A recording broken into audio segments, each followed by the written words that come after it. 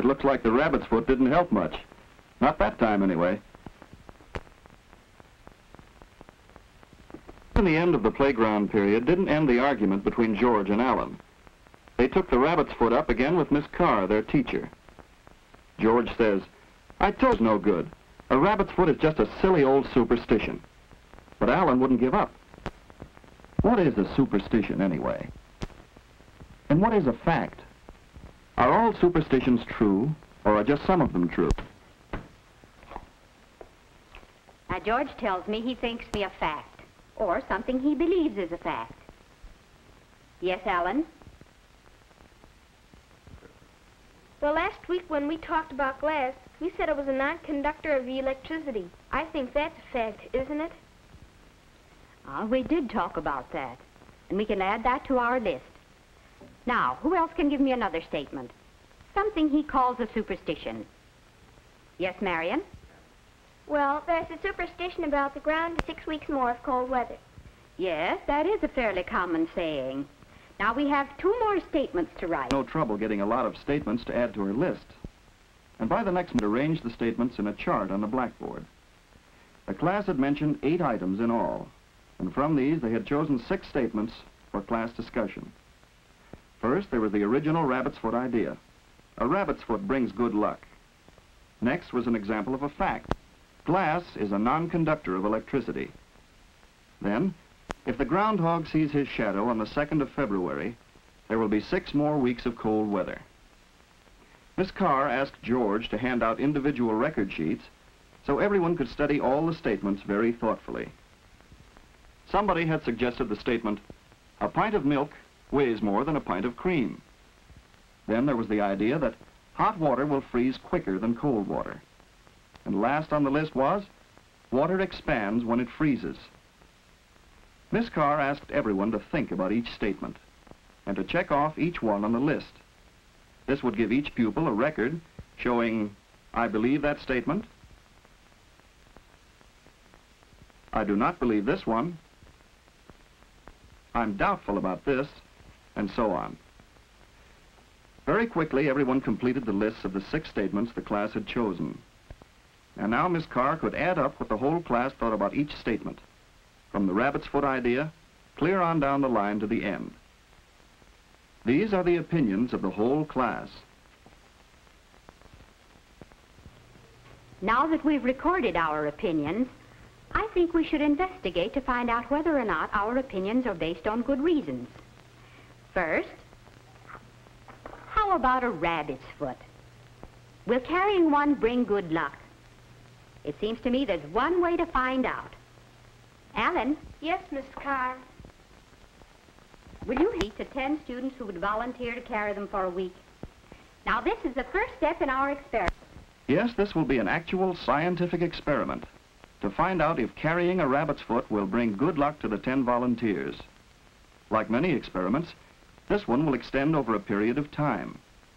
Miss Carr wrote the experiment. George listed the students who will not carry rabbit's feet, and Alan listed those who will carry them for a whole week. At the end of the week, each student will report what happened.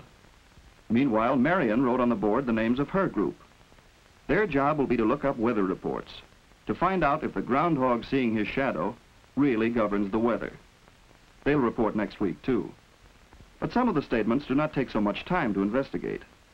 We can test this statement right away. Glass is a non-conductor of electricity. First, Alan and Larry test their batteries and circuit. It's all right, the bulb lights up. And if a metal rod is put in the circuit, it lights again. So we know that metal is a conductor of electricity. But what about glass? Nothing happens. No light. Now, do you believe that glass is a non-conductor of electricity? There's no doubt about it now, because our experiment proved that statement to be a fact. While Alan put away the electricity experiment things, Miss Carr recorded the result. Now the students were basing these new opinions on evidence, experiments, guesswork anymore. A week later, Marion and her group were ready with their report on the groundhog statement. And while Marion was copying her records, Miss Carr called for individual reports on the rabbit's foot experiment.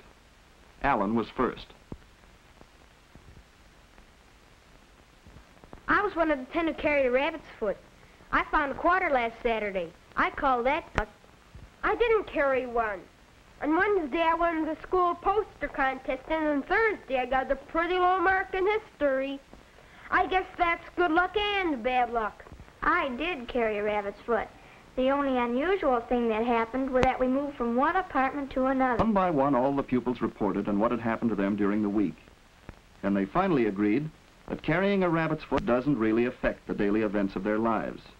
So their experiment proved the first statement to be just a superstition.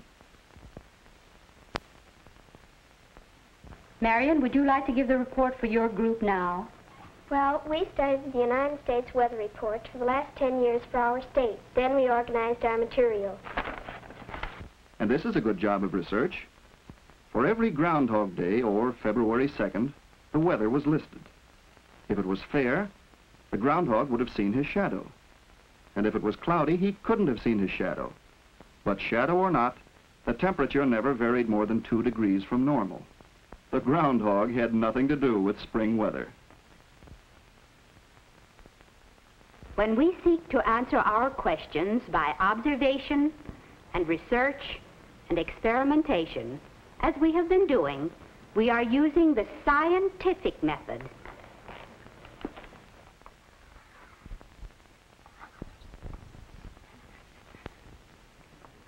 The scientific method is our most valuable weapon in the search for truth. Modern man uses the scientific method in research to help him base his opinions on facts. For everything he can observe, he tries to discover the natural cause. In the search for what I never saw before. In learning the truth about a rabbit's foot as a good luck charm, we use the scientific method. And right on down the list, the use of the scientific method gave us the truth. Now, why not use what we have learned to discover the truth about the last 3 states? Does a pint of milk weigh more than a pint of cream? Try it at home for yourself. Here's another. Will hot water freeze quicker than cold water? Try it yourself. Don't be satisfied with just anybody's guess. Does water really expand when it freezes? Try this experiment yourself. It's simple.